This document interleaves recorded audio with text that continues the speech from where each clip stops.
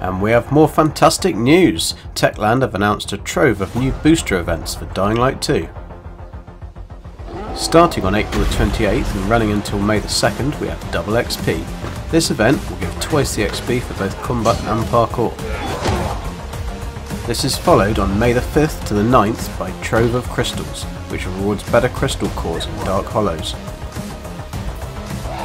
Then, from May the 12th to the 16th, we have Blue Moon, which will give enhanced night infection immunity and chemical resistance.